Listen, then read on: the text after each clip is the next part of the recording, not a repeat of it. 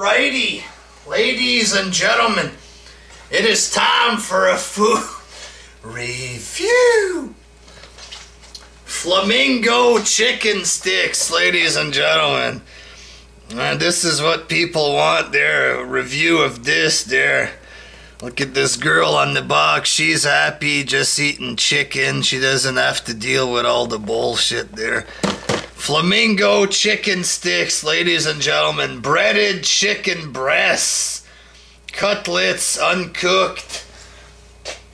White meat.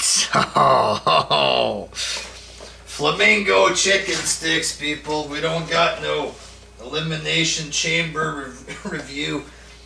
We got some chicken review there. Flamingo chicken sticks. So this is what the finished product looks like. It's pretty fucking tiny there. Very small, ladies and gentlemen. Looks like a little chicken penis there. My haters can stick this shit right up their fucking rectum, ladies and gentlemen. So let's taste this there. Flamingo chicken sticks. I don't know where, if this is available worldwide or where the fuck it's available, but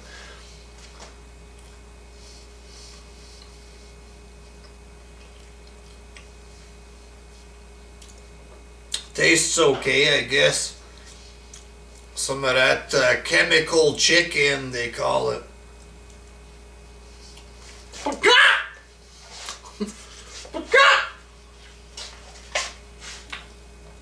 Not so bad, ladies and gentlemen. A couple more of them there. Doesn't taste like a mick chicken. It's not godlike like that, but it's eatable, ladies and gentlemen. Got that smooth chemical chicken taste to it, know what I'm saying?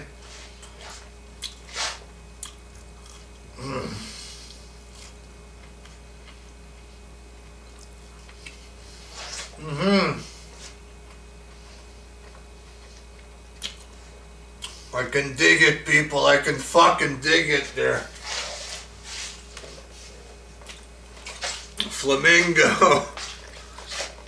Flamingo chicken sticks.